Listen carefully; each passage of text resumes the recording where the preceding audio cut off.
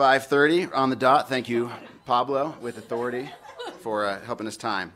I will call us to order at 5:30. Welcome to the latest gathering of the Zoning Advisory Committee. We will start with agenda item 1.02, roll call. And I will do that in my capacity as the vice chair. Michelangelo Aranda. Present. Polly Boardman. Present. Shannon Coley. Melissa Cook Sanford. Present.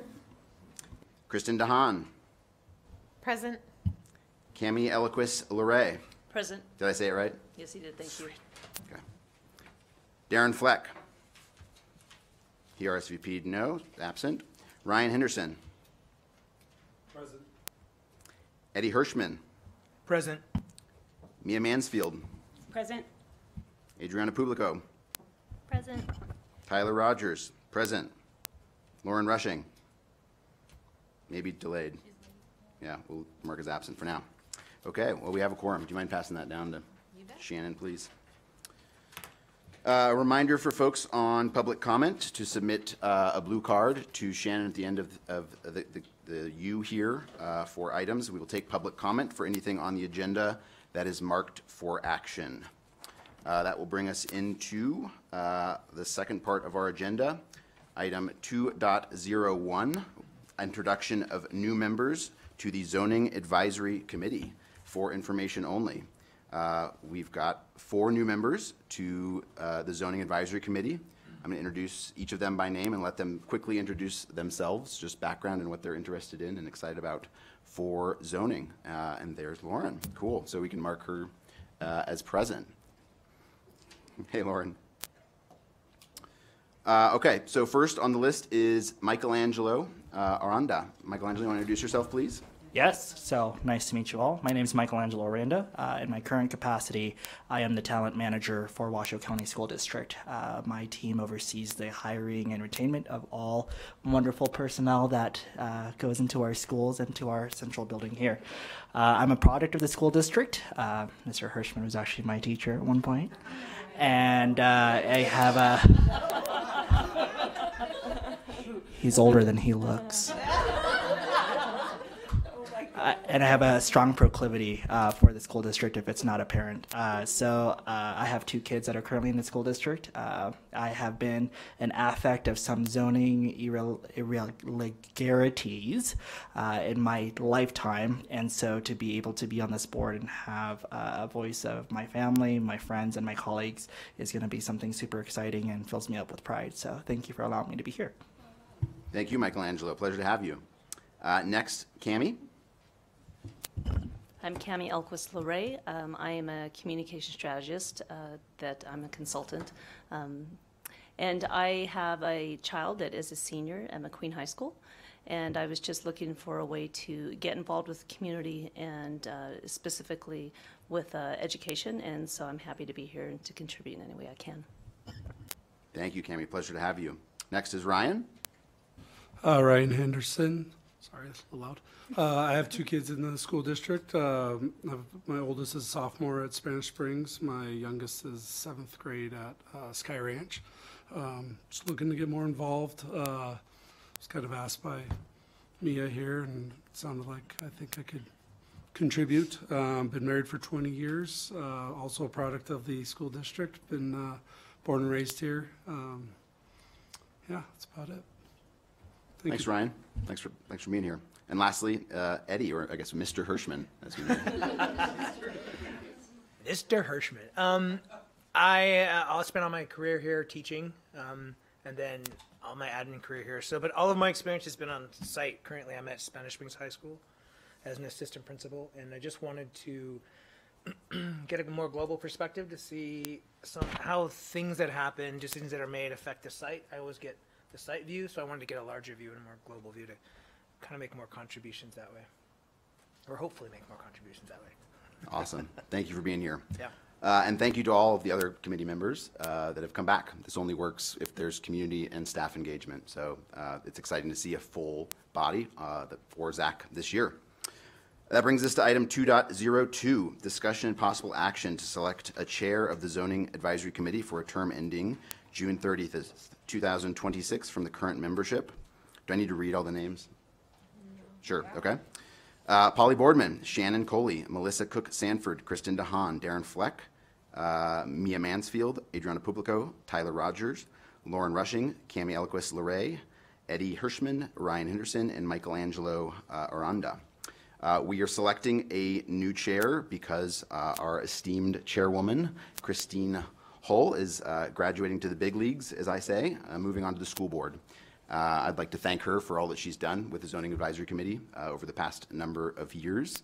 I did exchange of checks with her today, and she wanted to let all of us know that our community is a better place for the work done by Zach, and I'm looking forward to seeing the future of our district through the lens of zoning as our facility modernization plan begins to take shape. So kudos to her and for her service.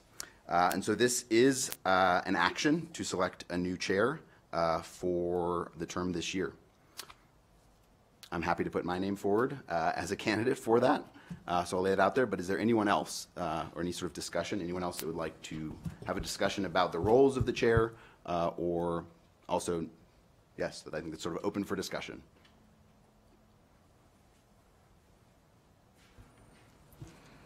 I would nominate Tyler Rogers because he has done such a phenomenal job in the short time that I've been a part of this committee in running the meetings effectively. So you have my vote. I appreciate the support and we're happy to take a motion. Before we do that, this is an item for action, so I do want to take public comment if there is any. But before we take that, is there any sort of other conversation amongst the committee? Why do you want to be chair, Tyler? Why do I want to be chair? Yeah. I believe in this institution of the school district, and as a community member with one kid in the school district as well as another that will come. I've got a 6-year-old daughter, Jessie Beck, and someday a future aspiring Washoe County School District student, as well as my wife is a teacher in the district. So I believe in this institution, and I feel like this is a small way, it's participating in this committee to give back to an institution that I benefited from being and growing up here. And I think it's really important for the community to have a voice in these sorts of processes, and I feel like that's fundamental to Zach. In the beginning of this conversation, you mentioned the role of the chair. So can you go over just a couple of those responsibilities? Sure. I think it starts primarily with engaging with staff before these gatherings to review the agenda and agree on the type of topics that we want to be on. And so there's an interface that the chair will have with staff to agree on what is going into the agenda. Staff will bring ideas, but if we have opinions as a committee, I can be a conduit for that. There's a responsibility to also run these meetings. I think the chair is best in a role to sort of let the committee try to act and provide motions, but to facilitate the meeting and move things along effectively. In my tenure of existing on Zach, we've never had like tenuous situations. I think we've prided ourselves in being pretty unanimous in our like actions, and so I think that's a tradition that we should try to continue to work on. And then the last like functional bit that I'm aware of as sort of the chairperson is to then go to the Board of Trustees and to present our recommendations for them to finally take the action. So sitting down with in the board meetings and representing our voice is sort of the primary role. Any other questions before we check for public comment? Okay. Shannon, do we have any public comment on this action item? Yes, there's public comment for 2.02 by Pablo. Great. Pablo, welcome. Welcome back. Hello, guys. Hello.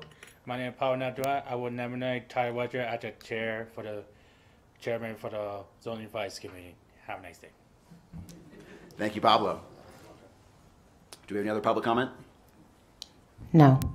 Okay, then I think we're looking for action. Does anyone want to make a motion on this? I move that the Zoning Advisory Committee selects Tyler Rogers as the chair for a term ending June 30th, 2026. I second. Kristen DeHaan for the record. Fabulous. We have a motion and a second. Any discussion on this motion before we vote? Okay. All those in favor of the motion on the table, say aye. Aye. All those opposed, say nay. The motion is passed. Thank you for your faith. Cool. Let's find a vice chairman. Let's move on to item 2.03. Discussion and possible action to select a vice chair of the Zoning Advisory Committee for a term ending June 30th, 2026 from the current membership, including Polly Boardman, Shannon Coley, Melissa Cook-Sanford, Kristen DeHaan, Darren Fleck, Mia Mansfield, Adriana Publico, Tyler Rogers, Lauren Rushing, Cami Eloquist-Leray, Eddie Hirschman, Ryan Henderson, and Michelangelo Aranda. As a person who recently held this position as the vice chair, I think I'll quickly summarize the responsibilities. Roll call is top of the list, so obviously you'll sort of fill in at the start of a meeting to run roll call. But more importantly, obviously the vice chair will step in if there's an instance in which I can't cover a meeting. I do have to travel sometimes for professional work. I expect all of the dates currently will work, but there is an instance in which I can't attend, and so the vice chair will have the potential need to sit in and run a meeting. Totally an option for the vice chair to join the sessions in front of the board. I actually never did that with Christine. It worked fine, but I think that's absolutely fine if both voices want to go and present in front of the board. So I think that's sort of my summary. Would anyone else add anything else on this, sort of the roles and responsibilities they've seen of vice chairs in the past? As the vice chair, did you ever, with Christine, go with staff to generate the agendas for the meetings? Because when I was Beth's vice chair, we did that together, but that was a long time ago. I would like to do that. I think it's sort of up to the relationship of the chair and the vice chair. Christine was open to that, but I also trusted her a fair amount. So I personally would be completely open for that. I think another thing that Christine and I would do is actually go out and sometimes invest time with the schools in which they were impacted in person. So I intend to continue that as a chair, but I would encourage the vice chair to be, that's sort of an opportunity too, is just a little bit more engagement with the community and the parent-teacher organizations at each of these schools. So a little bit more investment of time, but again, optional, it's not required. Would anyone like to raise their hand to be considered as a vice chair? Okay, Michelangelo, Shannon. Anyone else over here? Did I miss a hand? Okay. Why don't we just go in order after the saw hands? Michelangelo, do you want to sort of speak to your interest? Yeah, it's again a passion of mine to serve our school district in more ways than one. I think it's a good opportunity as I aspire to hopefully be chair one day to be able to learn more through the course of it. I love the community involvement in it. I love being able to go to the school sites. I'm pretty available. I work down the hall, so I think that I can make it here most times. And I do roll call very well. Great pitch, great campaign. Shannon, you raised your hand as well. Would you like to add some words? Yeah. I don't know. I'm a terrible public speaker, so there you go. But I have time. My kids are fully grown, and I'm invested. I've done a lot with the modernization, tons with the modernization projects, and I'd love to get more involved. Wonderful. Yep. Anyone else want to raise their hand here? Got two great volunteers. Okay. Do folks have any questions of the folks that have raised their hand to help them inform their vote?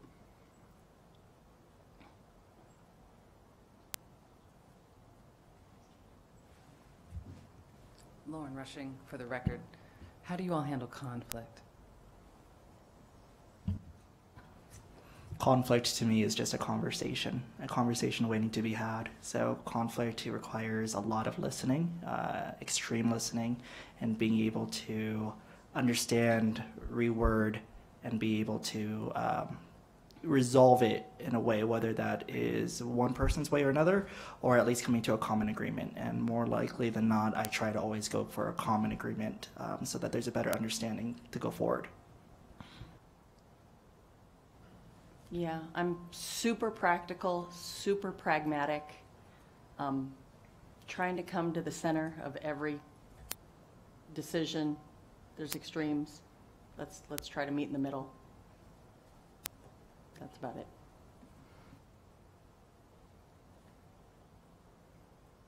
Jen, I think I'm curious, since you've been through the zoning sort of committee experience, like what you've observed and learned from that time that sort of would help you sort of run things more efficiently, so you kind of know the ropes.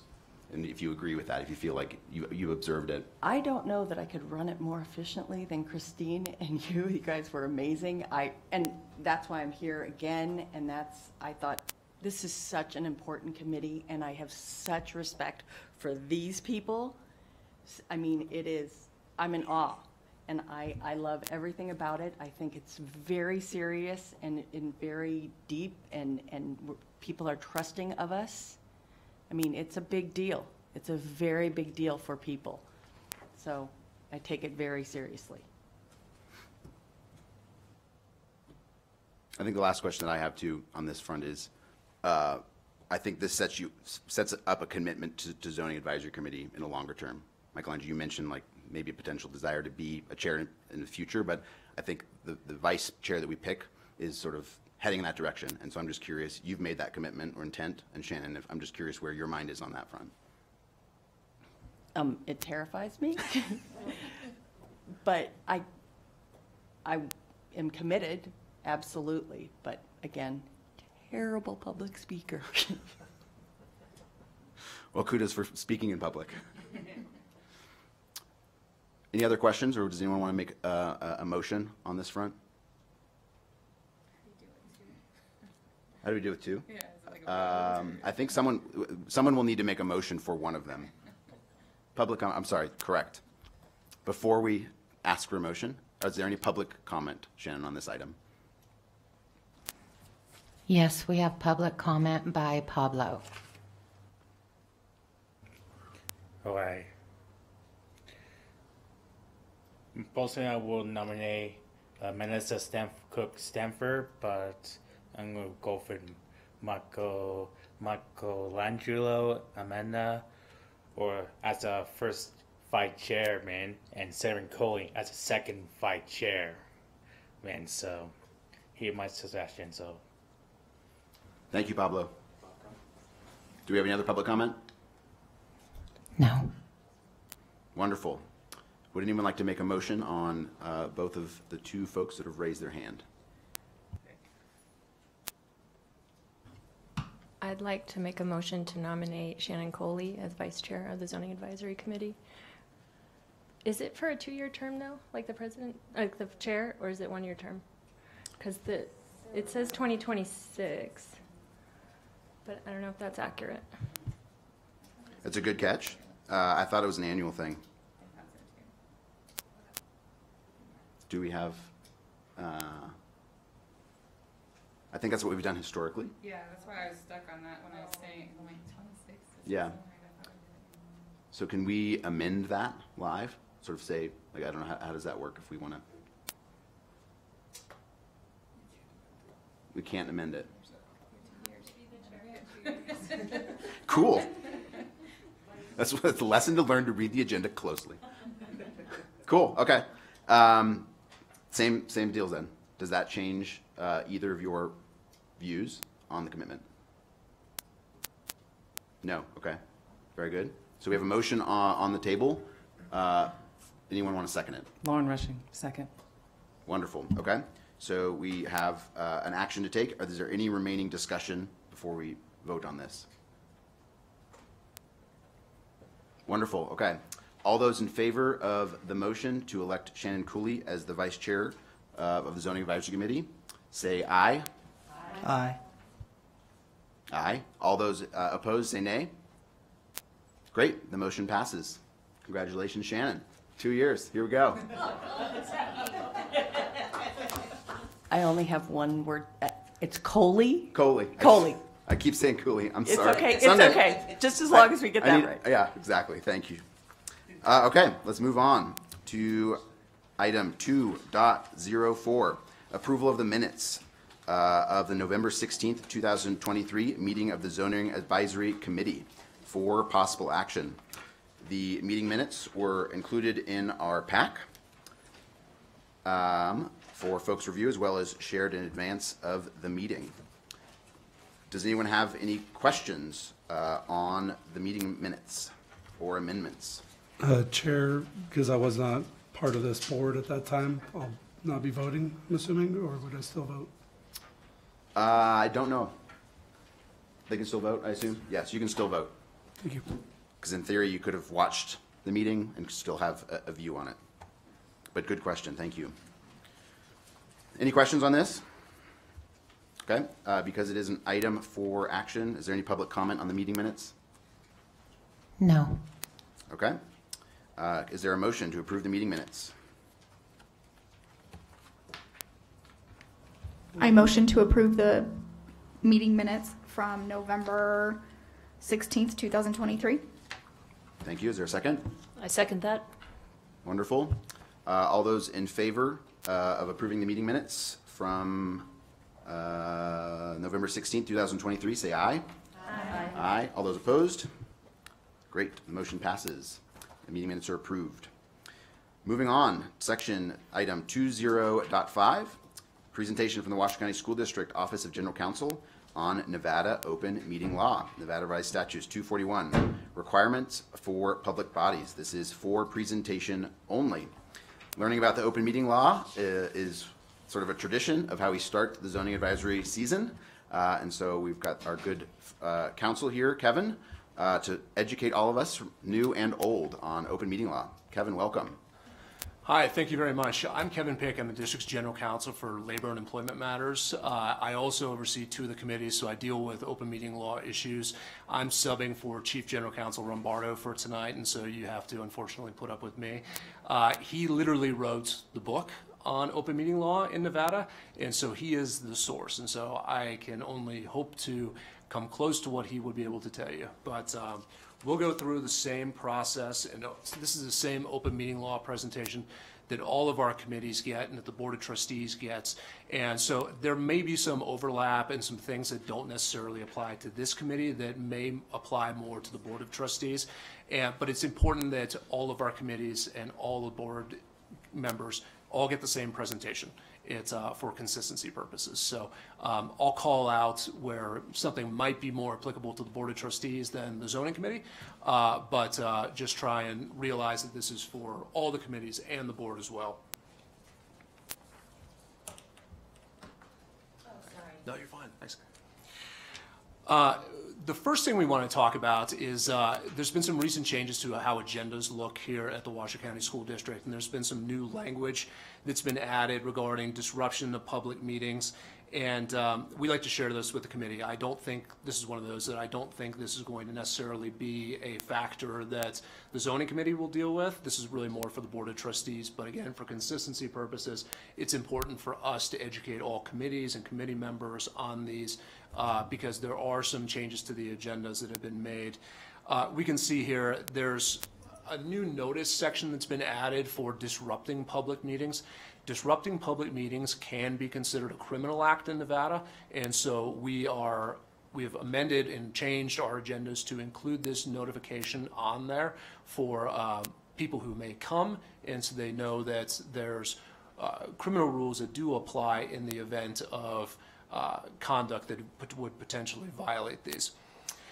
Now, the second thing I want to call your attention to is the presiding officer, who is our new chair, Tyler Rogers, congratulations, may actually order the removal of people from the committee, from the public, who are disrupt the orderly, efficient, and safe conduct of the meeting.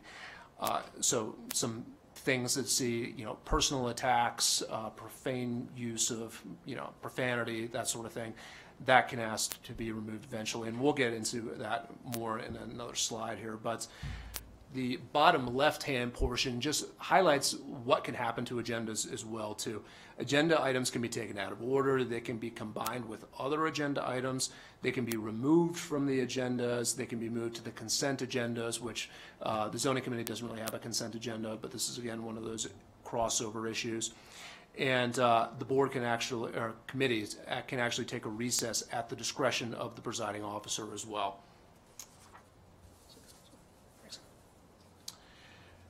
So we've seen it a couple times here tonight with the public comment. The staff liaison, the recording secretary are now putting up new slides when public comment is called for, and it's really just to provide some necessary notices to the people who are giving public comment. And so we've seen that a couple times already tonight.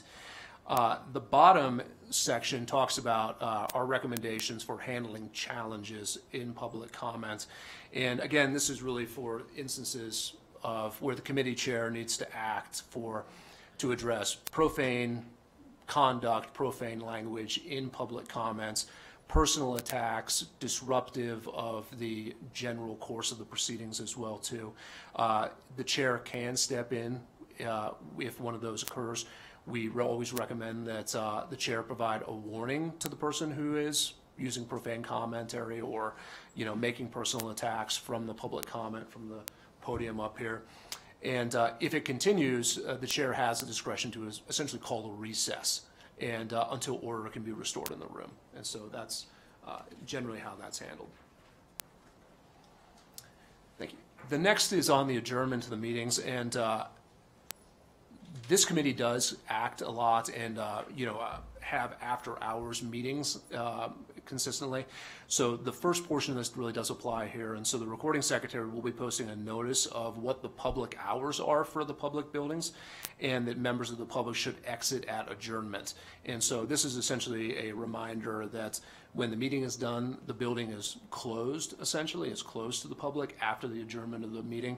But the public needs to exit at that time, but then they should be given reasonable opportunity to do so. And now, this is kind of our general primer on open meeting law. And so meetings you only need a quorum for meetings. And so what is a meeting? A meeting is where members deliberate towards a decision or take action on any matter which the public body has supervision, control, jurisdiction, and advisory power over. That's a meeting. And so you need quorums for meetings. Let's talk about, like, if it was a social function, let's say you all went to a party together and it was not a zoning party. It was just a normal party. You all happened to be there, but you weren't discussing business. You weren't taking action. You all can be in the same place at the same time, but you just can't be deliberating or taking action on anything within the scope of the zoning committee. Exceptions to this, there are some exceptions for attorney meetings regarding litigation, but really none of those exceptions are, for the most part, going to apply to the zoning committee. The second thing is, what's a quorum? A quorum is 51% of members being present in order to hold a meeting. And so vacant committee positions, and this has been a recent change, do not count towards a quorum.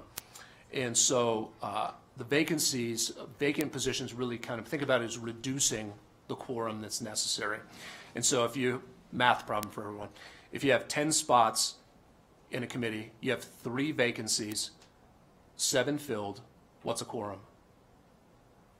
4. Yeah, 4. So everyone, very good. You passed the lone math question on the open meeting law test here. But for our committee for this year, Kevin, since we do have 13 seats filled, we need 7 people present to have a meeting. It's a majority. Okay. Yep, exactly. So the agendas. That's a good one. I think you. Yep. Thank you. This is our primer on the agendas. The agendas need to be clear and concise, and the agendas, really the purpose of them is to give notice to the public who would attend. They are issued with the authority of the public body, and so this committee acts essentially with the authority as a committee of the Board of Trustees. And actions need to be specifically listed if they're for action or if they're for discussion. And so it'll be on there. There's a big, I didn't write it this way, but there's a big, all bold letters. It needs to stick to the agenda. Because when you goes awry from the agenda, that's when you run into open meeting law issues. And if there's a time specified in the agenda that something will happen at a certain time, it needs to be stuck to that time. So that doesn't mean that in general, if there's not a specific time, things can be taken out of order, but if there is a specific time listed, that it has to be stuck to. Serial communications and walking quorums are kind of legal concepts that have been refined in recent years, and I do want to talk about. Serial communications are for members fewer than a quorum, meet privately by either email or text message or phone to deliberate on matters within the committee's supervision and essentially accumulate a secret consensus on a matter that's coming forward before the committee. And so really serial communications and walking quorums are ways to prevent a whole quorum from splitting up, from a committee from splitting up into forming. You avoid the need for a quorum because you're not the full body there. And so you can't communicate by text individually, you know, and then have like a rolling poll to go, like, how would you vote on this sort of thing? It's, these are just ways to, that open meeting law does not allow, because it's really workarounds for the noticed open meeting issue. Walking quorums and serial communication are really the same thing. It's really a series of gatherings among separate groups of members that doesn't arise to the level of a quorum, each less than a quorum, who would agree tacitly to act in uniformity. And so, again, we just have to be cognizant of not doing that. So don't coordinate among small groups to avoid a quorum, essentially. Be careful about clicking reply all to emails. Don't do that, because reply alls could inadvertently create a meeting or create a deliberation when you didn't intend to do so. And so generally don't reply all to emails from staff or anything like that, because you don't want to inadvertently start a meeting that didn't have a quorum and will be an open meeting law violation. This next one is on creating agendas in communities, and I'm not going to go into it too much. This is really, it's a lot more for staff than it is for the individual committee members. The chair and the vice chair, since they're involved in drafting committees, these are kind of important reminders for staff and for the chair and vice chair on some timelines and titles on the draft agenda and what the deadlines are on those two. But the recording secretary and the staff liaison will be there to help on those sort of issues. Now, the last one, and I take my hat off that our new chair has done wonderful tonight on this. We started including these, this is the very first meeting where we've been including these. This is kind of the anatomy of an action item. And it's important, I think, for all the members of committees to be on the same page is when they expect certain things to come up on agendized action items. And so I'm actually going to go through them one by one. The first step that happens is a chair calls an item. So example up here is this is item 2.04 of the agenda, discussion and possible action to do something. Then there'll be a presentation by the staff. Again, if it's an action item. Then there'll be consideration of the item. So consideration of the item is really its discussion between the committee members and the staff person who's doing the presenting. And so that's really where the consideration item happens. Next is a step for public comments. And so you have consideration after the presentation, then you have a pause for public comments. And then after public comments is deliberation. And that's the kind of collective discussion between members of the committee prior to a motion being made on, you've had your consideration, you've had your presentation, you've had public comments. Now it's up for you all as committee members to deliberate among yourselves and to try to come to a consensus that a motion can be made, and that's step 6. And so a motion's made, motion's second, and then there's some discussion allowed on the motion to either clarify the motion or really gain a better understanding of what the intent might be behind the motion, and it can be modified at that point too. And then the last step is action taken, where you all vote on the motion that's on the floor. So again, we thought it was important to let everyone know the order of action items here, just so you can anticipate when you might be called to do something in particular on an action item. And so we have that here. But that is our brief primer on open meeting law issues. Again, Chief General Counsel Rombardo is the expert on this. I'm just a lowly employment lawyer, but I'm happy to answer any questions that I possibly can on this, if anyone has any. Thank you, Kevin, and give yourself more credit. Thank you. I do want to go back to I don't know what slide it is, open meeting law. There's the point on avoid using private phones and emails for public business. Can you expand a little bit for the committee on sort of why and also sort of your guidance on how that tactically should get sort of set up? Sure. You know, it's if it's committee members can individually communicate with each other. If it's obviously it needs to be, they just can't come together in order to generate a consensus. And so it can't be one person calling each of the people in order to get votes on something and, you know, to generate a consensus and saying, well, this is how all these other people are going to vote, let's, you know, and that sort of thing. Because again, this is kind of, the open meeting law and how Nevada law has it is wants to avoid coordination among small groups in order to avoid a quorum and to avoid an actual noticed meeting. And so individual communications are fine, but communications, they call them, you know, walking quorums or rolling quorums, where it's gathering consensus bit by bit in order to avoid the open meeting law, that's not allowed. That's helpful, thank you. And Neil's voice is in my head from past years reminding us that as committee members, the emails that we use are subject to public information requests, right? That's absolutely right. And it was up there on the slides, and I actually avoided talking about it, but I'm glad you reminded me, so thank you for doing that.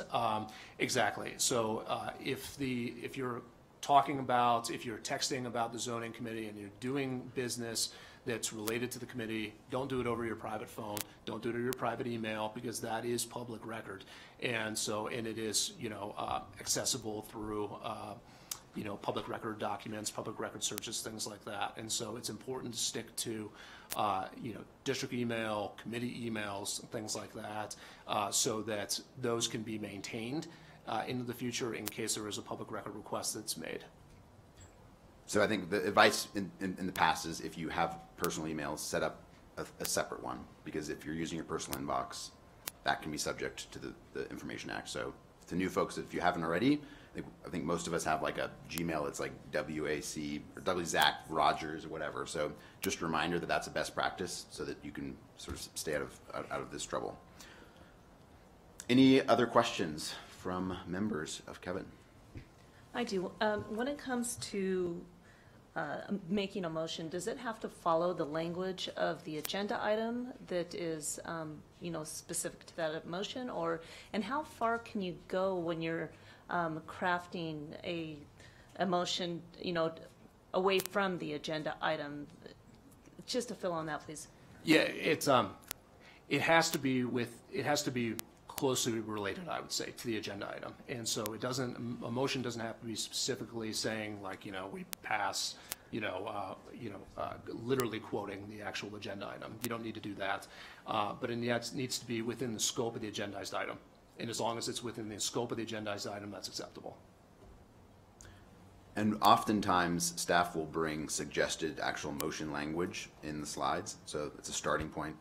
Staff is really helpful and tries to make it easy on us. We'll usually end up modifying it slightly, but they make it easy. It's even on the agenda this evening in yellow for the first time. So that's great. And then typically, council, you'll join us if there is action items on the agenda. Is that right?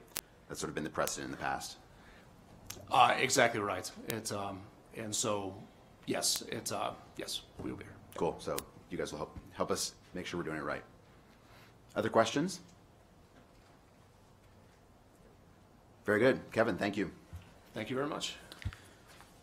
Moving on, item 2.06, presentation and discussion of the anticipated cadence of committee work, including the potential timeline for rezoning needs for the 2026-2027 school year, including any requests from the Board of Trustees. And this is for presentation and discussion only. Hello, Tammy. You want to introduce yourself to the committee? Thank you. My name is Tammy Zimmerman. I'm the Chief Facilities Management Officer and going to be the liaison for the Zoning Committee. We're going to kick Adam to the back seats for a little while and do these he did a great job, but we need to kind of grow, and I need to grow in this too. So you're going to see a lot of me. So this is one of the items that was asked for to be brought forward because it is a new school year for you guys and a lot of new people. What are we going to be doing for this school year? So September, we're here. You guys have already done the majority of it, but we're going to be talking about those items, this introduction to STED rezoning and the remainder of it. But then in October, we're going to continue STED rezoning and the presentation and discussions with enrollment projections and that our demographer will be presenting to you guys. We are going to have the meeting location be at STED elementary school, because we've been asked and we believe that it's good to be in those communities. So we have a mobile boardroom, and we'll be having them in those communities. So we will set that up at STED. It's October 17th is the date for that one. So it should be on your calendar. If not, we'll start getting you guys out some invites to put on your calendar so we can hold those spaces for you too. So, and then in November, if you guys don't choose to make a motion in October, we'll be coming back in November and having another meeting to discuss it again, possibly making an action. We'd have an action in November for that. And then we'll determine where we want to have it. Do we want to have it at another school in that area? Because that's what is best for them. And so we'd like to take that motion or those recommendations to the board in November or December, if we can, and kind of wrap up STED, if you will, because we've got some more work to do in the second semester. And December, because it's so close to Christmas and everybody has plans, we'll cancel that meeting. So. Then we move on to the second semester. And in January, because we have a new Vaughn being rebuilt on the Vaughn property at Bresson, we're going to be doing a rezoning for that. That is a facility modernization project, which is a real reason you guys are going to have some work to continue, is because of that facility modernization plan. February, we'll start that one here because it'll be an introduction. And then in February, we'd like to go to Pine because that's going to possibly be one of the affected schools because of the rezoning for Vaughn.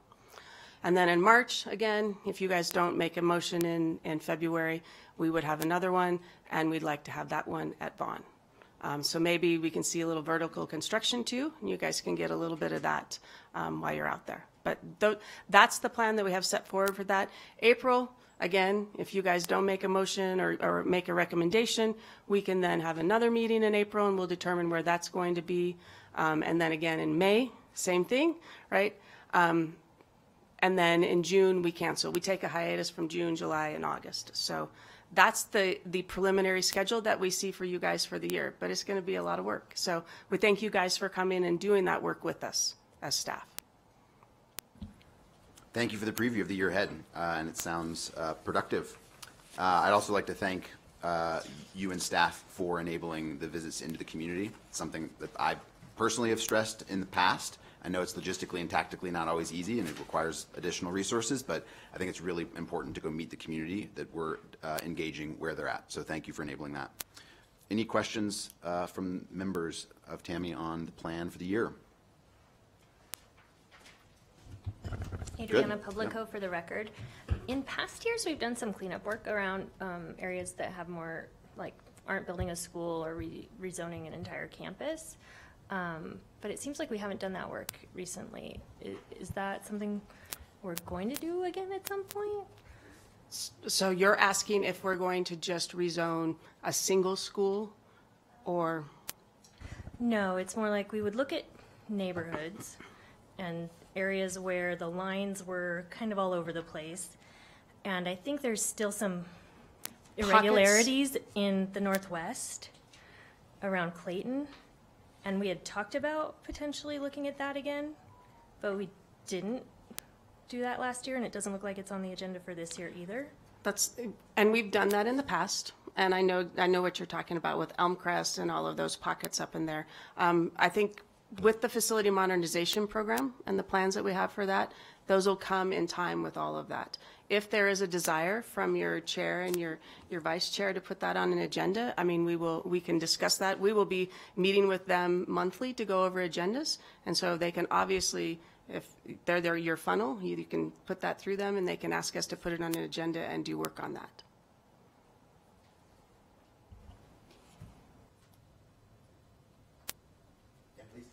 In January, could we meet at Vaughn in the old building?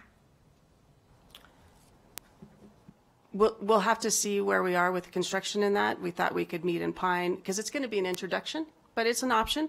If we want to, if we want to move it to Vaughn, we can work to move it to Vaughn in January.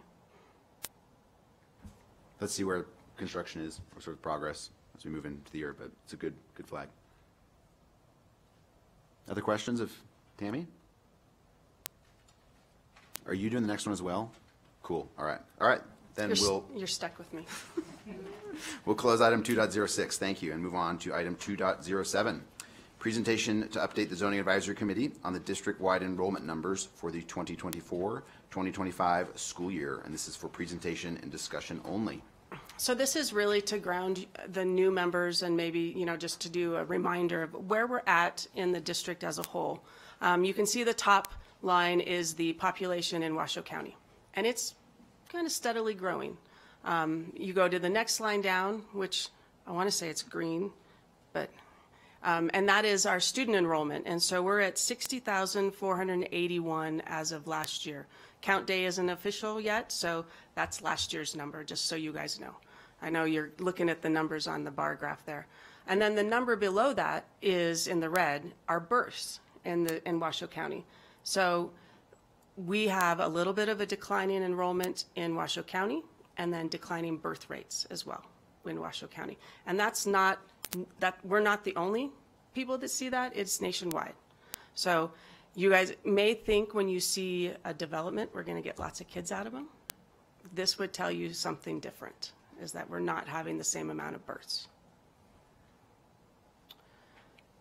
This is a snapshot as of the 6th of September. Brett and his team in the demography department do a great job. We've had some practice count days. And so you can see the highlighted yellow is actual, pre-K all the way up through 12th and 13th, and then ungraded are more of our special education students that we retain until they're a little bit older age-wise. So that's what that means. I had to ask what that meant because I hadn't seen it in a long time. So those are our actual based off that. So right now we have a total of 59,677 students in all. Brett does a projection every year, right? And those pre-K and kindergarten rates are based off of birth rates, right? Because we don't know necessarily what's coming. We project those. And then the rest of them are done based off of a roll-up. If you're a kindergartner, you're probably going to roll up to first grade, right? So he does a great job of projecting those. And then you can see the differences, right, are the red. We didn't see as many as what we projected. And then the blue, we've seen more than what we projected. And there's a lot of reasons for those, right? Schools, school of choice. We have a lot of charter schools. We have lots of people that move into the district from out of state and that. So we have we'll be able to look at those in more depth. We did do a great job, Brett did a great job of projecting what we would see for enrollment, and we're up based off of his projections, right? And that projection equates into per pupil funding and the district's budget.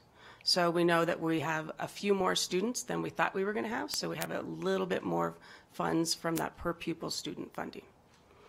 And so really the final count day is in October, so we'll know exactly what we have there in October. So that kind of grounds you in where we're at right now, what we've seen in growth in numbers or decline in numbers, as you saw on that, and that'll help feed some of that information that Brett will then be providing you for the STED enrollment and that breakdown.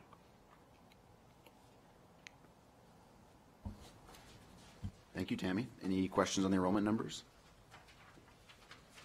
I know it's outside of the purview of the county, obviously, but I'm just curious if you have any data around like the trend in enrollments of charter or public schools in the county as well. Like, are they observing a similar thing?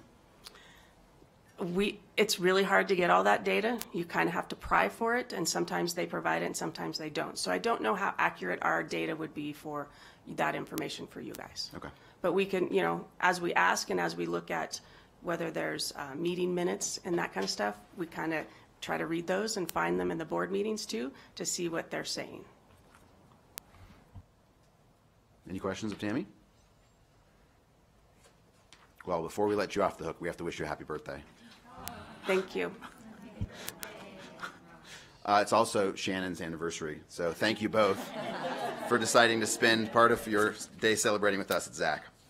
All right, that's a good primer, and we'll move us into the final agenda item of the evening, item 2.08. This is a presentation and discussion regarding the proposed enrollment zone adjustments for the 2026-27 school year, potentially impacting the following schools: Stead Elementary School, Lemon Valley Elementary School, and Silver Lake Elementary School. And this is for presentation and discussion only. It's time to start looking at some maps. Hi folks, my name is Brett Rodella. I'm the long-range school planner for the Washoe County School District.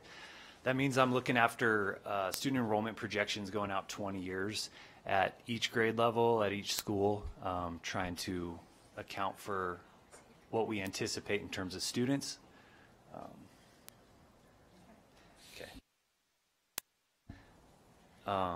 I'm also looking at how we're using our facilities and making sure, helping guide decision making on the fact that we are using our facilities optimally. We're not over capacity or under capacity at our schools. So as soon as we get connected here.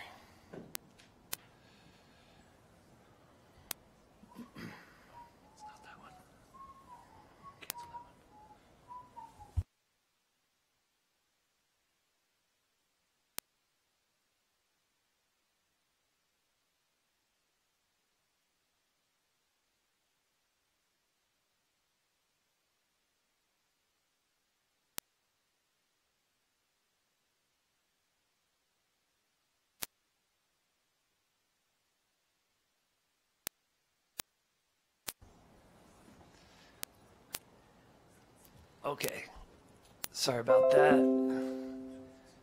I've outlined some objectives that I'm hoping you folks will humor me and engage with me in. The first of which is we want to most effectively and least disruptively provide zoning recommendations to the Board of Trustees on our enrollment to populate Newstead in the fall of 2026. Secondly, my aim is to work collaboratively with you to those ends, and I want to encourage you to put on your hats to become the best data scientists and geographers you can be. And I want to encourage you to challenge this work, not just consume it, but question it and challenge it, because that's where it becomes sharp, and we clean it up and we do make the best recommendation possible to the community, to the board. So we're going to empirically challenge assumptions and think critically and creatively towards the most optimal outcome. And then this evening I wanted to give new committee members a gist for how Zach considers data and geography in making the best recommendations to the Board of Trustees.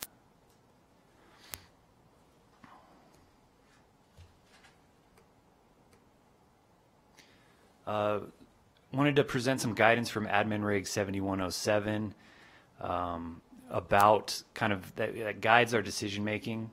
I underline the key words here so to get through them somewhat quickly and give respect to them appropriately. We want to keep subdivisions and small neighborhood units in the same attendance zone to the greatest extent possible. Number two, we want to keep students to their closest school to the greatest extent possible. Three, we want to create compact attendance zones with few or no island areas. Four, we want to create attendance zones that allow for growth and changing demographics. Five, we want to comply with feeder patterns. What that means is we want seamless alignment between elementary and middle school to the greatest extent possible, and middle school to high school. At the middle school to high school level, we have a lot of split feeding, meaning that a middle school will split feed into 2 or more high schools.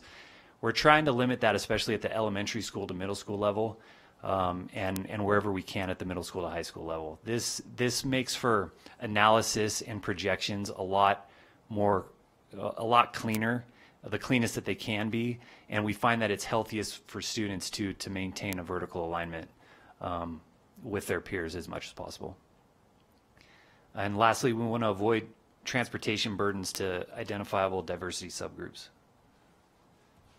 Brett, before we move on, I just want to sort of highlight this to the committee as well as new members, because I think this list is a really important reminder of the ways that we are supposed to think about and making zoning recommendations.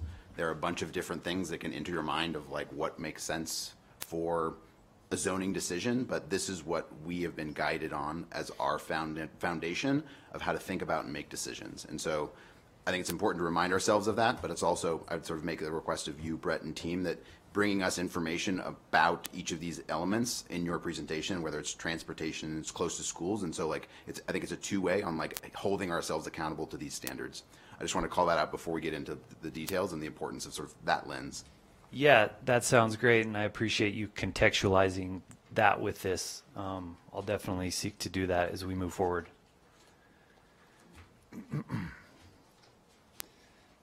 So to kind of get into the data a little bit, I wanted to start off with some intro on our student enrollment projections. The student enrollment projections is a pretty complex model. I'll get into some fundamentals of it in the next slide. But this is the end product of our student enrollment projections. It's classically been referred to as our brush fire charts. I think you can refer to them as student enrollment charts or student enrollment projection charts. But basically, to break this down, if we look at Lemon Valley real quick, you can see Lemon Valley, the next column over is our capacities at Lemon Valley. Currently, it's 678 students. Additional capacity to the right of that, 150, represents 3 mobile classrooms that we have, comprising 6 classrooms that allows for 25 students apiece. We do not count mobile classrooms as a part of our permanent capacity, which is that 678 number. Next column is current enrollments at Lemon Valley. As of September 6th, we're at an enrollment of 631 students. Divide that by the max capacity, 678. Lemon Valley is currently operating at 93% of its capacity. And this is the same, this works the same for the projections moving into the future. That gives the committee and our office a view into the future as to what we can expect schools' impact from enrollments. And this is, in my eyes, the most substantial piece of information that goes into ZAC decisions. You might have a different view on that, but when it comes to the data, this is the real meat and potatoes of it. The geography aspects matter and count, but the numbers mean a lot. So a little more on student enrollment projections. There's 3 main components of it: kindergarten, rollover, and new development. And as Tammy said earlier, we're projecting kindergarten from births to mothers residing in Washoe County. So for the current kindergarten enrollments within the school district, we're taking data from 2018, births to mothers residing in Washoe County, and we analyze historic kindergarten trends to tell us how much of those births we receive as kindergartens. And that helps us project how many kindergartners we expect to receive district-wide. On the other end of that, we look at historic attendance of kindergartners at every school, and those historic attendance metrics project what we anticipate year to year at each school.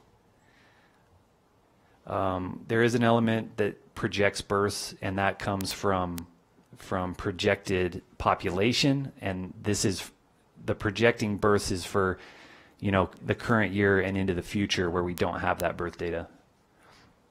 As far as rollover, Tammy mentioned this a little previously.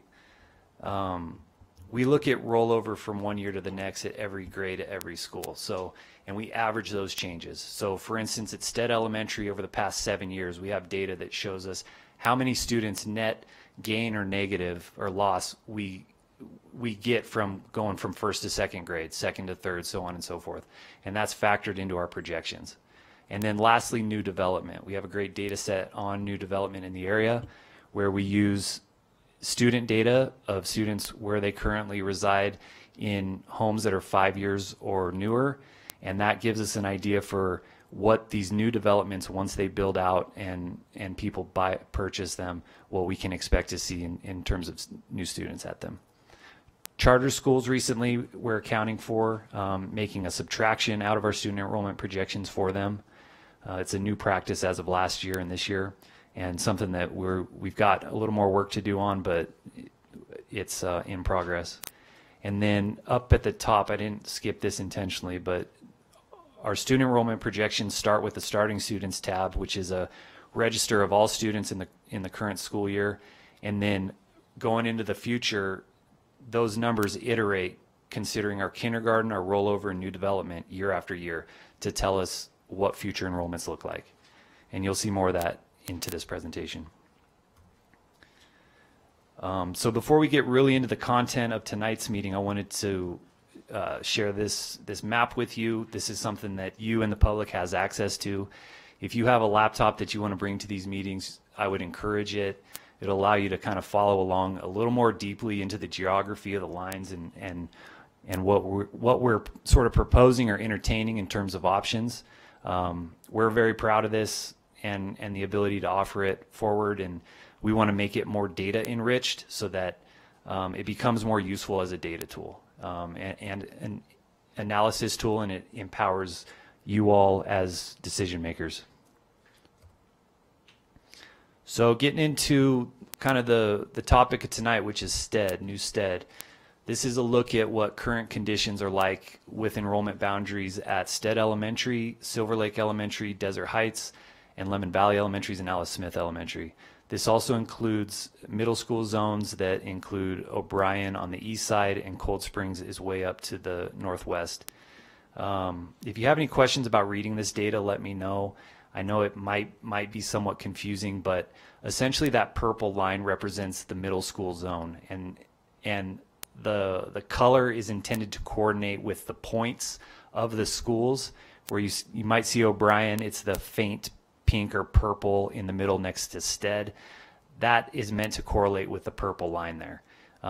Cold Springs obviously is out of the picture here, but it is also the same color as O'Brien. So that's a kind of a hint for how to read this data. And each white line correlates with the school, the red dot that's in the center of it.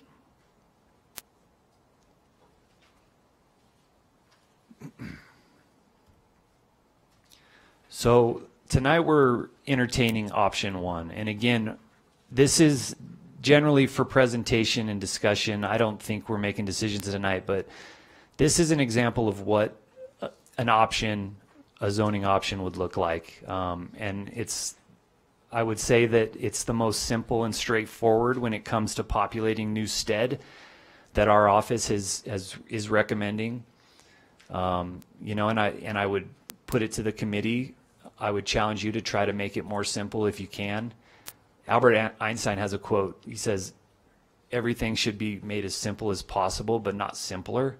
So don't overcomplicate the simplicity either, but seek to refine this if we can. As numbers work out with this option, it works very cleanly. And again, it just made a lot of sense from kind of a first take. When it comes to this work, it's very sensitive, the impact that we have on the community. And I think we could probably all agree that the lowest impact to the community, keeping it as simple as possible, is probably going to be one of our best approaches. If we have to get more complex, we can and will. To get a little more into this option, sorry, we're looking at Stead moving to Silver Lake, which is that the red hatched polygon on the left side, and then there's two areas of Lemon Valley moving to Stead, a north and a south. So that's what the ST to SL mean, and then the LV to ST, north and south. Getting a little more detailed view on these. Inside those red hatched polygons, there's just a articulation of multifamily properties and single family subdivisions. As a whole, we're looking at impact. We'd be looking to impact about 1,400 residences total if we were to move on these changes. Nearly 450 single family units and almost 1,000 multifamily apartments. So I just wanted to put this in here to kind of show you the sort of level of detail that we can and do get to when it comes to these analyses. If you had questions along these lines, we can break these things up. The numbers in each polygon represent the total number of units within that polygon.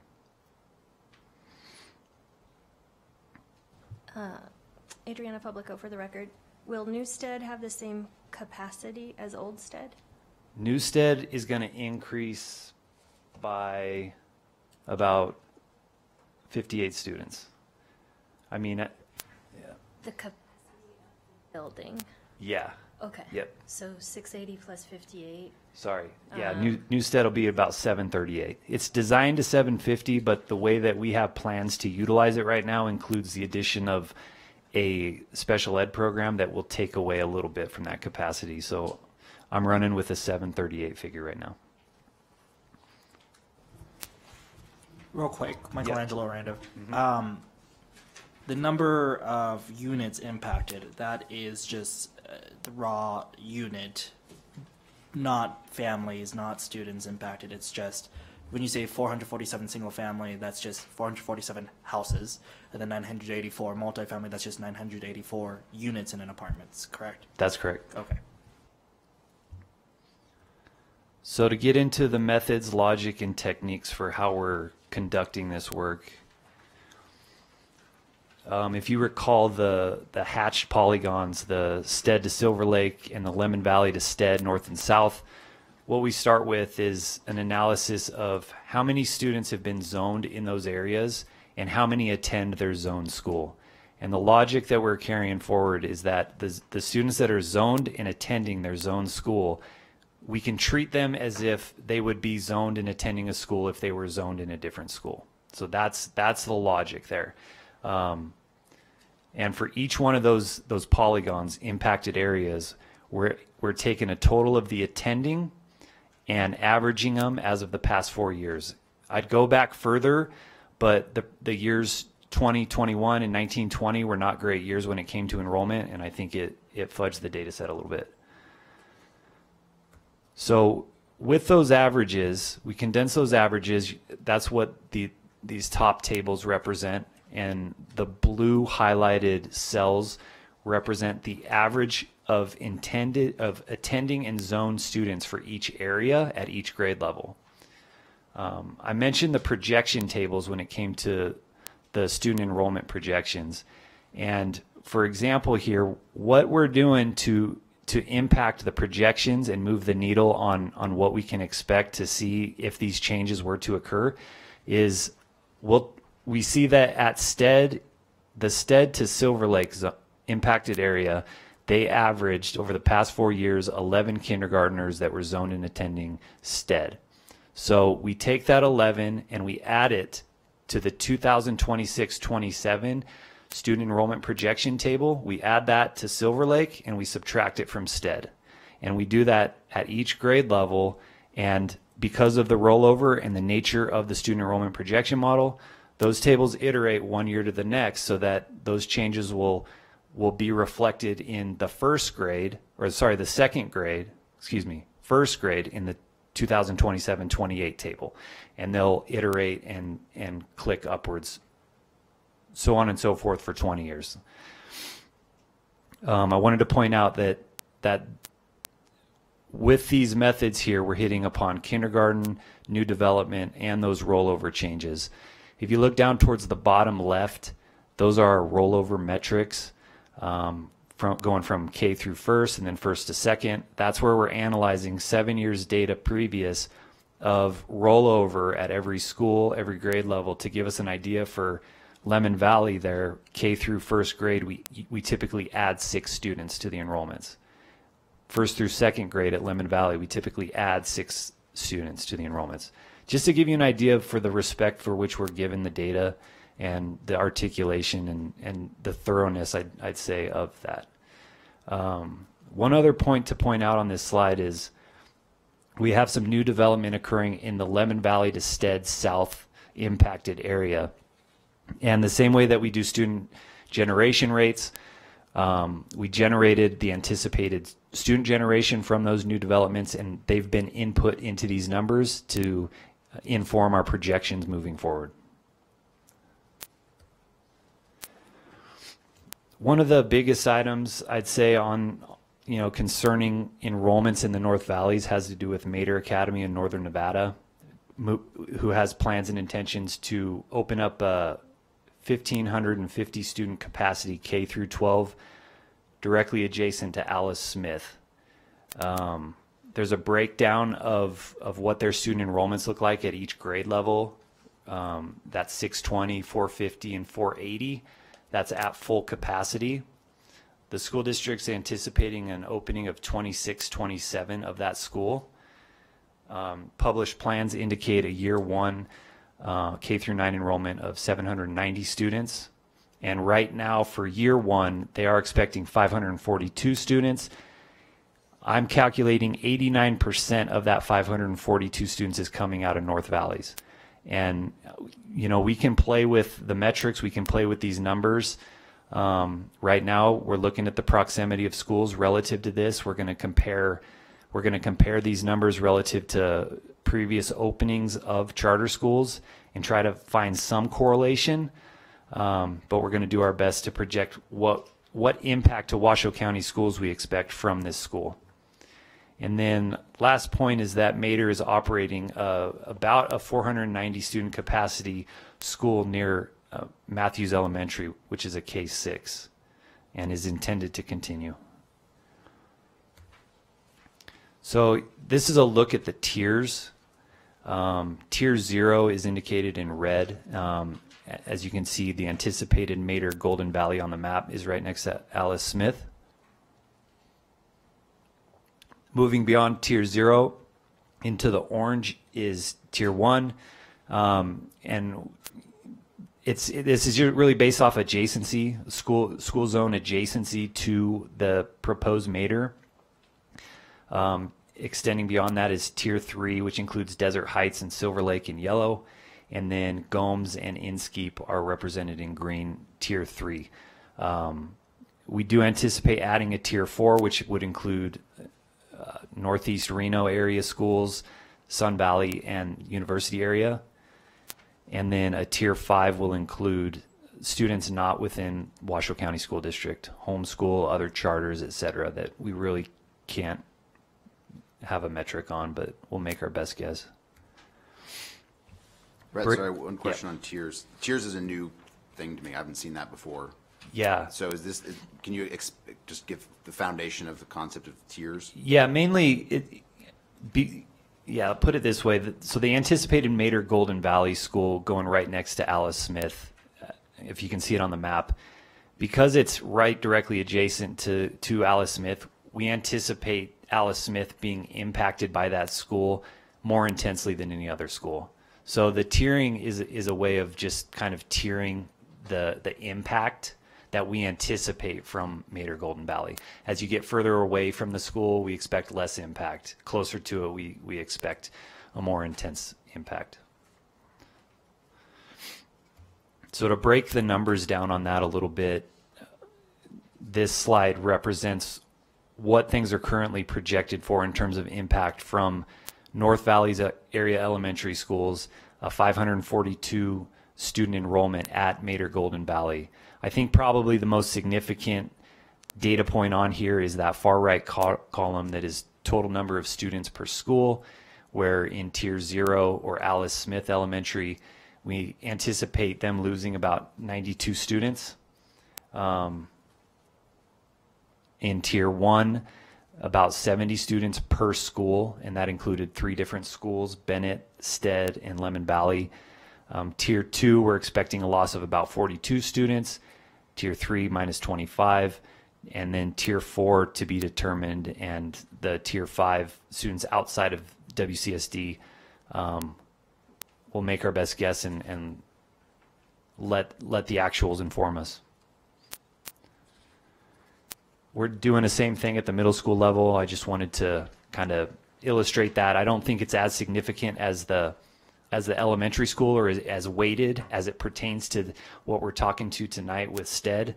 But to give you an idea that we are doing this at the middle school level, with O'Brien being sort of the ground zero of impacts to Mater, they're considered Tier 0, and then beyond that into Tier 1 is Desert Skies Middle School and Cold Springs Middle School on either side of O'Brien's enrollment boundary.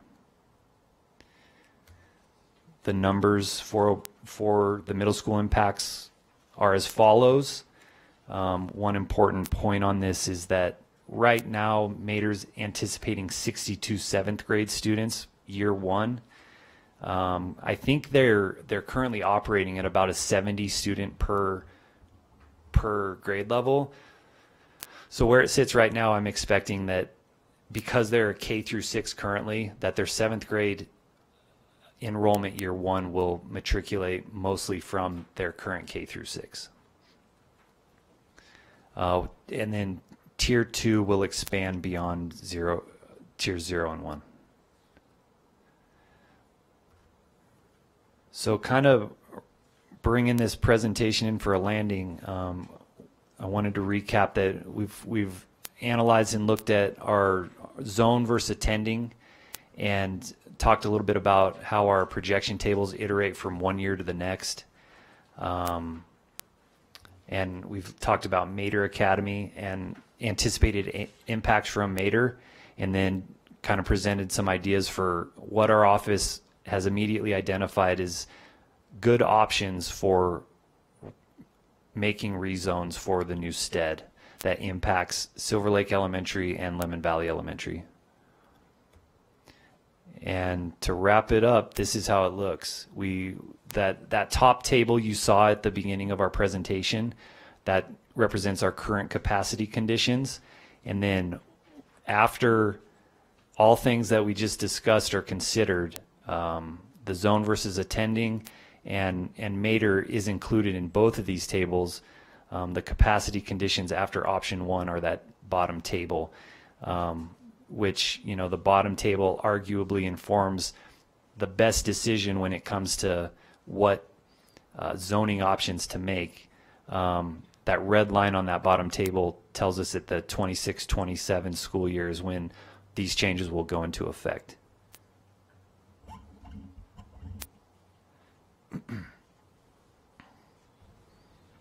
Hey, Brett. Yeah. Polly Boardman. I might have missed this earlier on about why the old STED is closing and why there's a new STED and the timing of it, of why it's happening at the same time that we're guessing about a charter school. Can you talk about that a little bit? Yeah, the FMP, the Facilities Modernization Plan, identified STED as a school replacement based off of its age and condition. And the FMP was pretty well established and almost doctored in. It was a month before we found out about Mater Golden Valley. So the momentum of all that has carried itself forward, and we're following up on our promise to deliver upon a new school at STED. The school district has owned the property that new STED is being built upon for a number of years. So we've been anticipating this for quite a while. And the trajectory of our plan is moving forward. So hope that answers your question. Shannon Coley. When did Mater first open the K through 6? It's a good question. I don't know off the top of my head, and I'll write that down and bring it to our next meeting if that'll work for you. Mm-hmm. Okay. And do you know their population right now? They're at about 490. Yeah, 490 K through 6, and with intentions to maintain that. Okay. And it's through 6. Okay. Yep. Brett, thanks for the presentation. As we're starting to orient ourselves to this, I think it'd be helpful if you could share with sort of remind the committee too some of the principles that you guys use when thinking about boundary line adjustments, whether it is major roads or just like, can you just remind us some of the logic that you apply to the maps? Definitely. Yeah, the major roads, any geographical barrier that makes sense, drainages, mountains, roads, highways, differences in subdivisions, newer subdivisions versus older ones, sometimes we will draw a line there. If there's a clear distinction, if there's a clear enough distinction geographically to make there, or that's practical to make.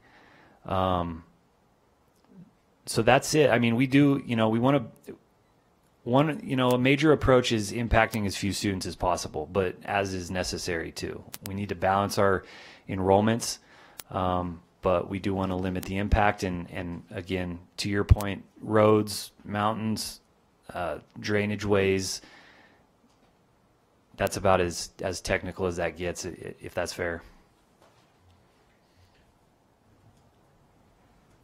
Adriana Publico, can I assume from the fill colors on these diagrams that optimal utilization of a school campus is between 66 and 89%?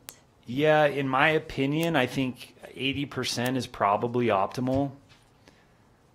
Other people might have different perspectives on that, especially principals, but that's the number that I've kind of learned has been best case. Thank you.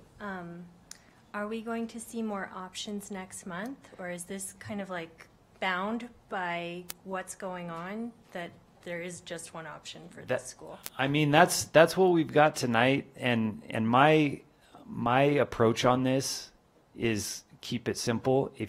And I was gonna yield to the committee to make recommendations on what you'd like to see if we are gonna move into different options. I think we can get to sort of a cross-committee discussion, but like, let's use the time now for questions to Brett. Kristen DeHaan for the record.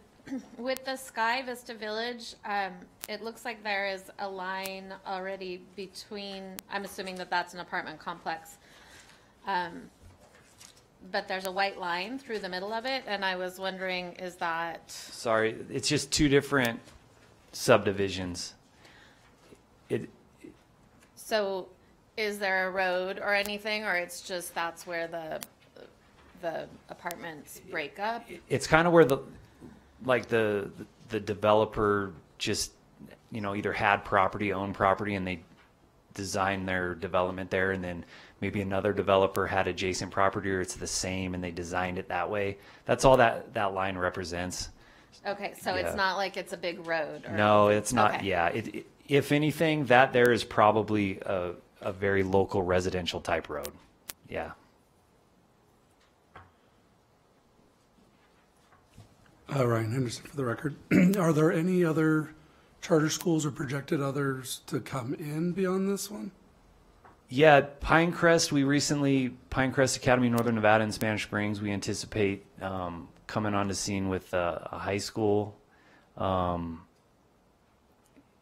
off the top of my head, I'm kind of blanking on what else we've got, but I can make a note of that and bring that info next meeting. Yeah, I'm just kind of Okay. curious if those were in the projections too, with that anticipation. At this point, no. But I can say, however, that we are unaware of any charters impacting this area. So anything else throughout the community would not impact these numbers. Melissa Cook Sanford for the record. I was also going along that line because Snacks is a very big charter school in the North Valleys, and if there was plans for expansion out there, and I think it's K-8, and how that might affect at least our K-8 enrollments in these areas. Gotcha. I'm unaware of Snacks' intentions to expand. We're always trying to keep our ears out for that. And that it is a school district sponsored charter. It gives us, it makes us privy to their student enrollments and things. So, question about Cold Springs enrollment. Current enrollment is 52%. yeah, it's a low populated school, and lately, as of the start of this current school year, 12 classrooms have gone to the application of early childhood ed. So we have an early childhood ed being used or utilizing space at Cold Springs Middle School that's providing early childhood services to North Valley's community. And that's included in the 52%? No, that is not. No, Sorry. okay, I mean, okay. that's just intended to kind of explain that we're maximizing the utility of that building. Okay. Yeah. Yeah. Okay. As best we can. Brett, are your Polly Wardman? So your current conditions, if you did nothing, and with what you know about the charter school, are those the numbers for do nothing? That would, yeah. Okay. So if that's the case, we're kind of just moving those numbers around in the next one. Is there a reason why we want to rezone people if they're sort of all in the same ballpark again? Just moving numbers around? I'll go back to a map here, and especially when it comes to the Lemon Valley to Stead impacted areas on the east side here, the reason we've identified these as useful for rezone is the adjacency to the school and the roadway network there. It made a lot of sense to bring them into the new school based off of their location. And as a result of that, I think the same argument is made that as we bring them in, relinquishing some students from Stead that are closer to Silver Lake made equal sense. Are the lake, are they walkable to the Newstead? The lakes and the Vista Enclave, are those walkable? Most likely, but don't quote me on it. We can dig into that a little more. I'm just curious about busing and whether it's going to impact busing going to, these kids went to Lemon Valley, correct? That's correct. I'll check in with my transportation Because those kids department on definitely that. were bused. Mm-hmm. So that will impact busing, okay. Yeah. Tyler Rogers for the record, and I think building off of what Polly said, like this is, I'm used to seeing, do you call that sagebrush chart? Brush fire charts. Brush fire charts. Yeah. Cool. I like that. This is like the least colorful brush fire chart that I think I've seen. Usually it's red and orange. And so it's interesting to see one that, as sort of Polly pointed out, like there isn't a clear problem on the surface from this chart. Mm-hmm. And so I'm just trying to further understand the problem you're trying to solve. And you've said it there, like there's, and I think I'm curious to hear from the community about like the pain that they feel of like making those changes and the desire. So that's all the more reason for us to go out to STED. But if there's a way for staff to get that surface from the district staff or the principals that are there to articulate that, I think it would be helpful. Because on the surface, it's just, it's not like this clear big change between the options. And so, I'm just trying to get a further understanding of the rationale for a change. Yeah, to me it seems like the main rationale is the fact that we're establishing a new school. It's not a new school, it's a new facility building, and giving respect to that, and identifying that these Silver Lake apartments in Turtle Creek subdivision and Silver Shores are closer to Silver Lake. I would argue that it's best practice to go along here. And again, just these newer developments and their adjacency to the new school is kind of trying to optimize that reach. Adriana Publico, it's hard to tell the scale on these maps. How far is the new campus or the future campus from the current STED campus? I haven't measured that. If I were to guess, I'd say half a mile. Pretty close. We can measure that. Melissa Cook for the record. I kind of wanted to follow up with the transportation impact. We'd be interested to know with this projection of this option one and the movement of each one of these pocket areas, how many of those would be bused, not bused, and then what would be the potential cost and or savings for the district? Okay, I will follow up on that. Okay, I'm going back to what Tyler said and Polly. It seems like this Turtle Creek, Silver Lake, they are zoned for STED, correct? Correct. We're going to disrupt them and put them in Silver Lake, which is an older school, and not bring them to the new STED that they think they're probably going to, and then taking the Lemon Valley kids that assume they're going to Lemon Valley and putting them in the new STED. I think there's going to be the old people thinking they're going to the new school. Nope, you're not, but we're taking these guys that were never ever being considered to going to the new STED. Sure. Seems like a disruption that doesn't need to happen. Yeah, and challenge that away. That's your role, and I support you in that. You know.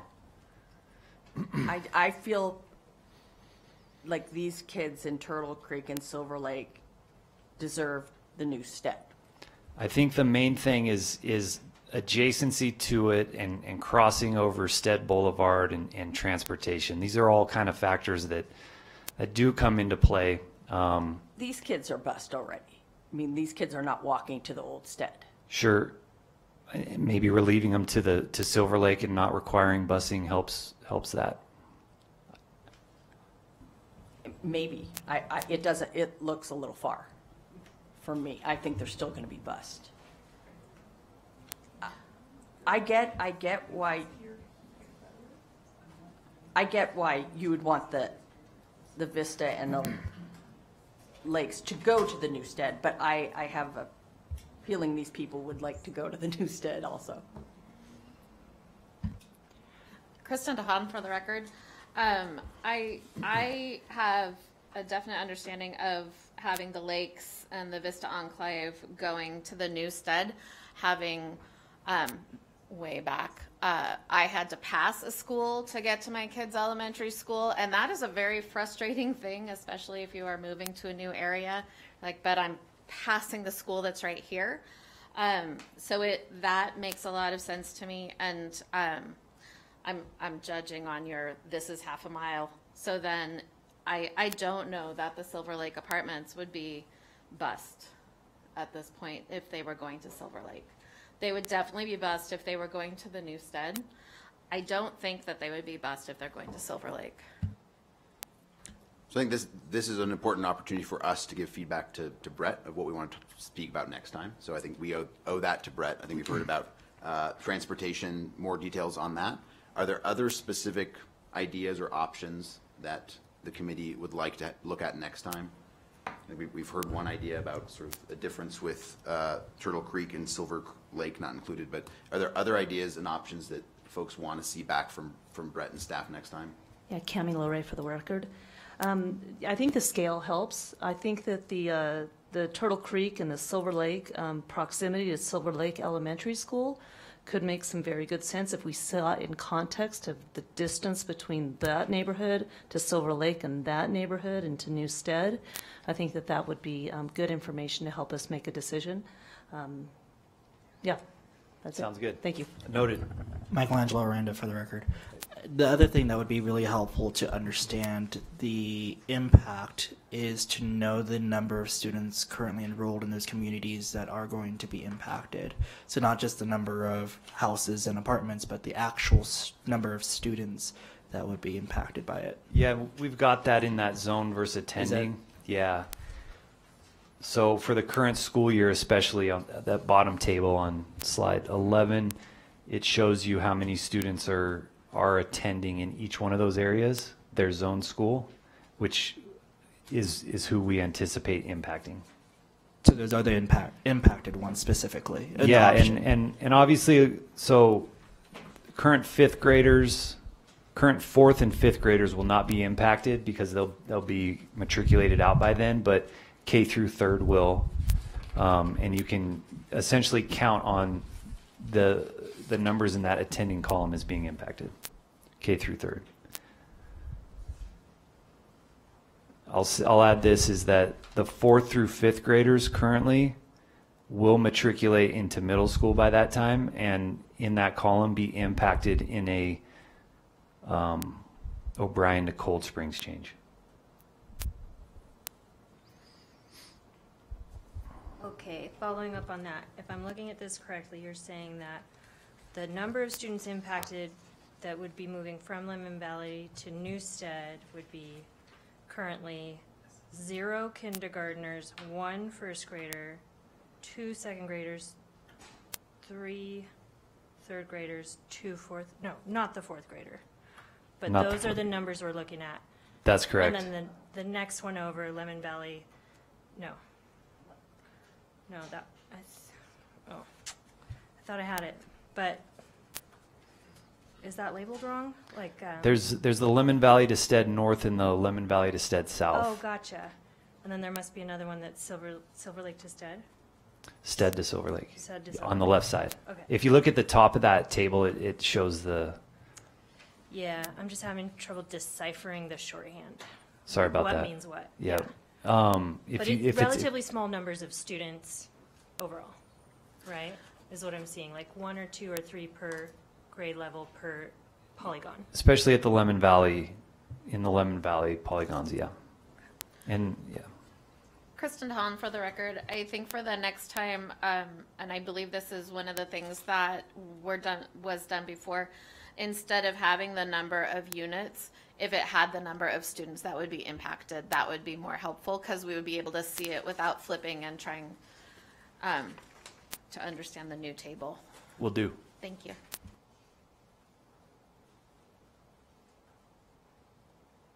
Any other specific ideas and options for our next gathering for Brett Beckham? Can I speak? You know, if you folks want to make the case not to not to make changes here. No one's pressuring you to make that recommendation. This is your recommendation, and at the end of the day, your best judgment to the board is what this is all about. So just want to encourage that, whatever it's worth to y'all. Thanks. Melissa Cook for the record. It would be helpful to, I know when we were doing the Spanish Springs last year, if there was any projected additional apartment complexes and additional developments coming in that might affect this number in the coming years. Yeah. So that would be helpful as well. Yeah, and that's been accounted for within this analysis. On this slide 12, the table sort of in the middle to the right side shows what we would anticipate out of new development in terms of zoned and attending, and those are projected as of what's existing currently. Cami LeRae for the record. So is there a pain point here? Help guide, sort of the thrust of making the recommendations that you have made in option 1. Is it primarily to, there's got to be a few objectives that you were shooting for with that, if you could let us know. I think generally, along with the FMP, we're looking to clean up enrollment boundaries where it seems most appropriate, that seem to make sense with a new school. Where we can get kids to their closer attending school to follow along with that principle. I would say that's the main one, is it's just coinciding with the FMP and our goals of optimizing our enrollment boundaries.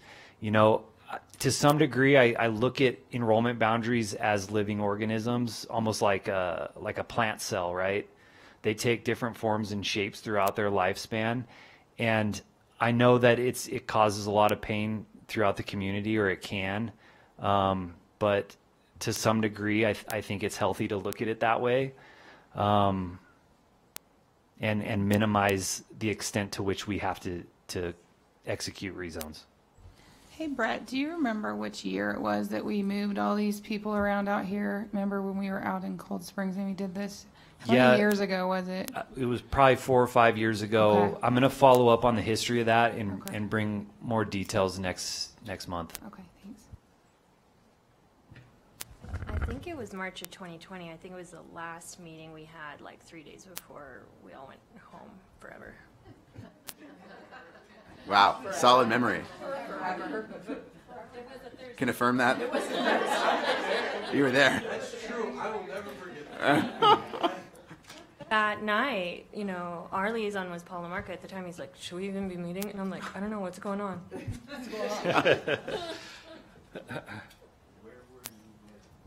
Really quick, Britt, the Sky Vista Village,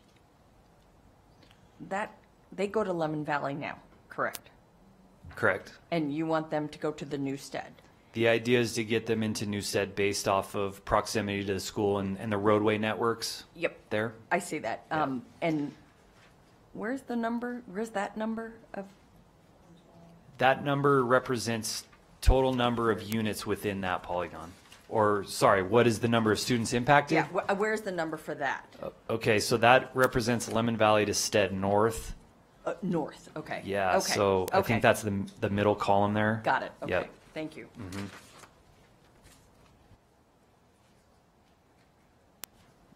Any last requests of Brett before we try to close this out? It's helpful if you make cute names for the little shapes, and they're easier to remember. I'll try. Like, I'll do my best. Heads up.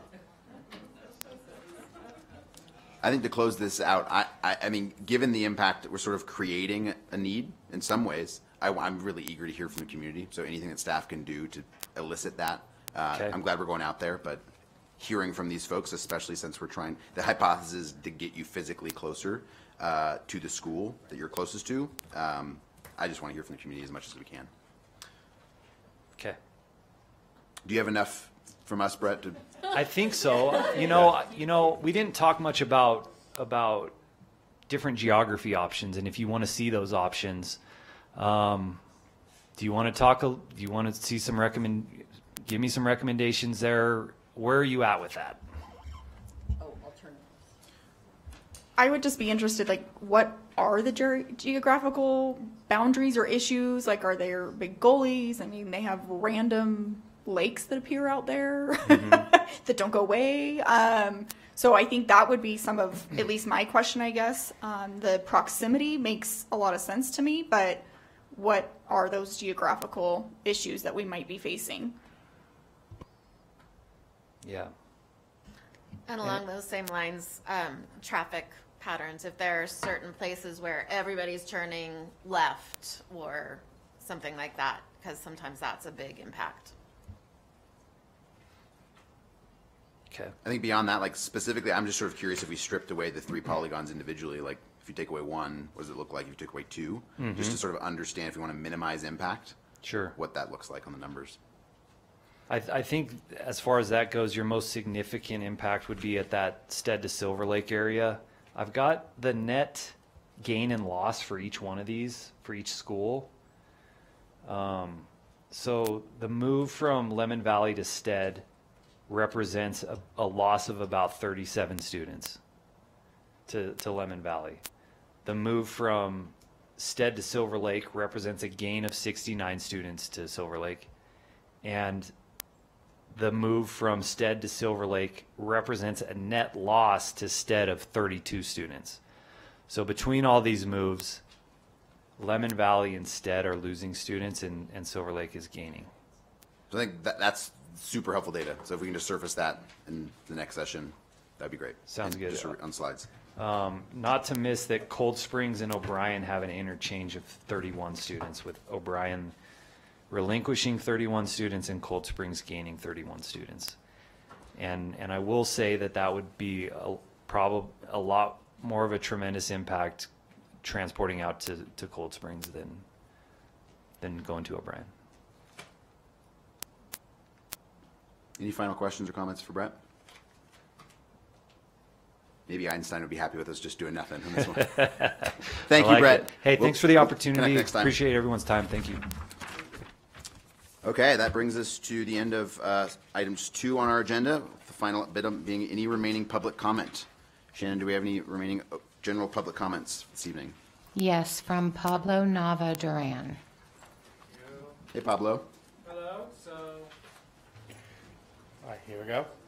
So the enrollment, the final enrollment should be on October 1st. Let's have Adam Seeley to expect what the enrollment counts for that. So right now we're focusing on stats. So we'll see October and January. We'll talk, me at Vaughn or maybe Pine Middle School in January. So you ever know the Pine Middle School about to close in 2026 with the new Vaughn rezoning, taking majority of kids mostly from Pine to Vaughn Middle School and by starting fall of 2026 to 2027. And in addition to some of the few kids from Pine go to Monty Harris or to Poly Middle School. So thank you. Thank you, Pablo. Do we have anyone else for public comment? No. Very good. Then we'll move to item 3.02, announcement of our next meeting, which will be October 17th, 2024, with the intent to be at Stead Elementary School, with more information to come from staff. And with that, we'll adjourn the meeting at 7:13. Thank you.